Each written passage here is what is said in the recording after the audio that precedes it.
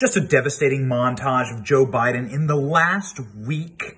Joe Biden in just the last week being unprepared, unintelligible, unable to read his prompters, incapable of actually speaking.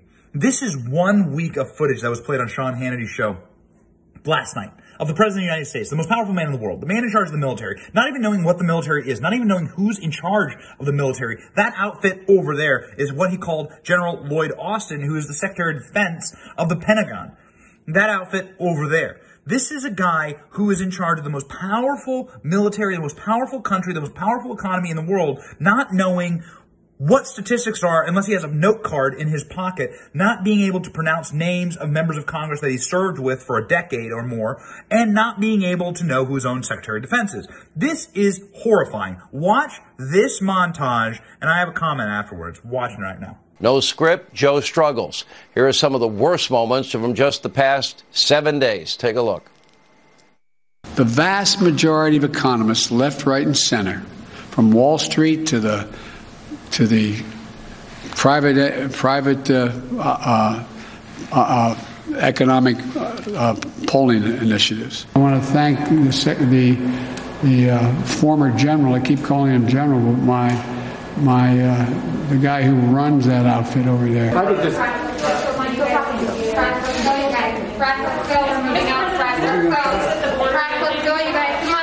We're going to move out. Let's go, Press. Thank you all. Appreciate it.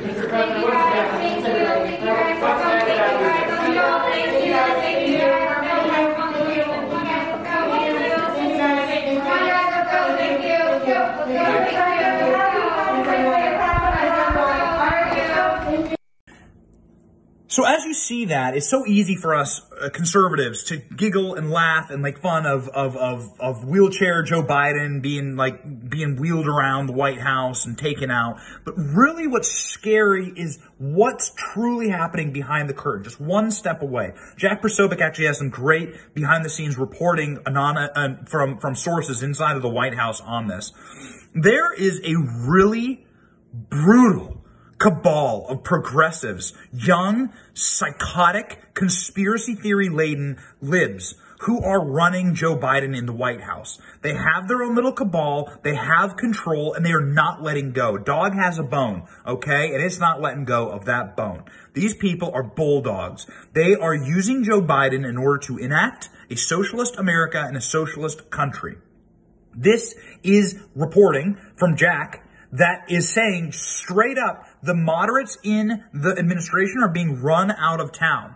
Now, it's anonymous reporting, right, from anonymous sources clearly, but this is what the intel we're hearing from inside of the White House. When you watch Joe Biden, what you are seeing is a man who is mentally diminished, who has had a long career, is quite old, he's pushing 80, and you're seeing a man who just can't function anymore, the age that many people go to a nursing home or just retire and sit on the beach and play with their grandkids.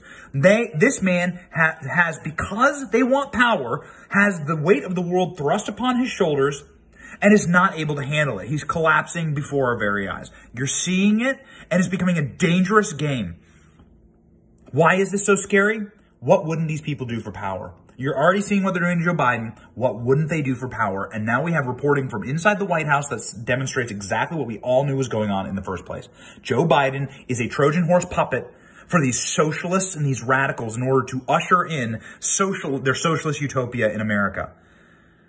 Like, this is a serious crisis, and more important than ever to support freedom-loving candidates who are going to fight this insanity. And let's relieve Joe of the weight of his duty here in an election in a few years. All right, see you guys.